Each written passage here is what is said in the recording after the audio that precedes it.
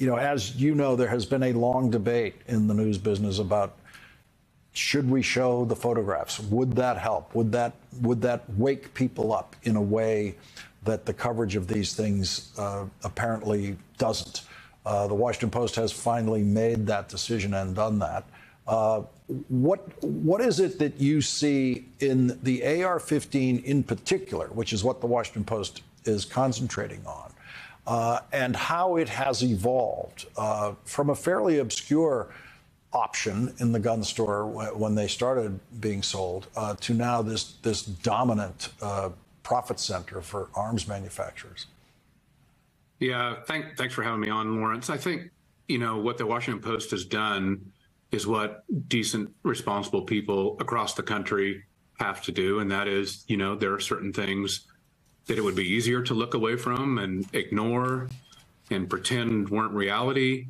But that's not what, what responsible citizens in a democracy do. I left my career in the firearms industry, and in many ways it was a dream job for me. I grew up as a kid hunting and shooting, and I went hunting today, and I enjoy owning guns.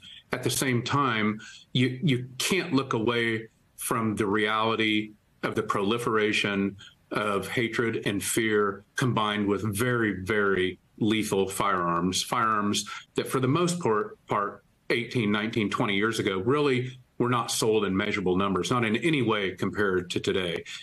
And I think this country has lost sense that if we're going to exercise those kinds of freedoms, we must also look ourselves in the eye and understand what that means and understand what it requires of us. And I don't think we're doing a great job as a country wrestling with that right now. You made a point in your Atlantic piece that was interesting. I didn't realize this, that when they were first coming on the market, the AR-15, the gun business looked at them as a kind of embarrassing and dirty product that some people didn't want to be associated with before it ended up taking over the business.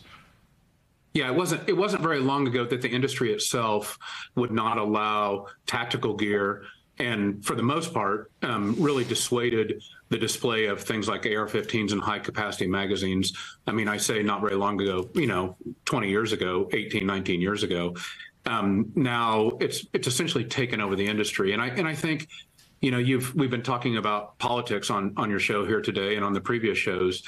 The same sort of breakdown in norms and responsibility has taken over our politics, and I think much of the radicalization has been led by a right wing, sort of cabal that thinks bloody civil war is some glorious thing, and that thinks arming yourself with guns and solving the world's problems, or in this case creating them, is in some way glorious, and we see how disastrous that can be when it runs away from us like it has.